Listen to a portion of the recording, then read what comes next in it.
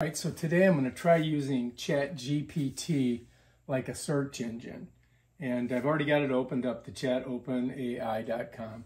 And so I'm just going to go down in here. I'm going to write, what is the best sports camera? I don't know, it's random. Let's see what it gives us. Right here's where it's going to start writing it. You can see it's got little dots going back and forth down here. Let me move my cursor so you can see that. So it's thinking. It's thinking. It may not be able to ascertain what the best sports camera is, but it's searching. It's data-based. It's language-based. So this, has its limitations, that what you can do with it. Something seems to have gone wrong. Maybe try me again a little. But let's just try again. See what happens. So you can see it doesn't always work. What is the best sports camera? That's an interesting query, isn't it? Still thinking. I think it's going to come up with the same thing because I don't think that this can do that.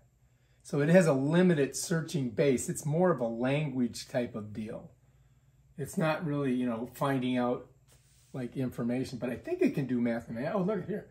There are many great sports cameras on the market. The best one for you will depend on specific needs and preferences. Some model options include GoPro Hero 9, Osmo Action, Garmin. Wow, these cameras are known for their durability versus... So it did give us something. All right, let's try something different. Let's go, let's clear the thread. And because we're trying to use it as a search engine. Change 250 degrees Fahrenheit to Celsius. Fahrenheit. And let's see if I just put F and so let's see if we can figure it out. See how smart it is.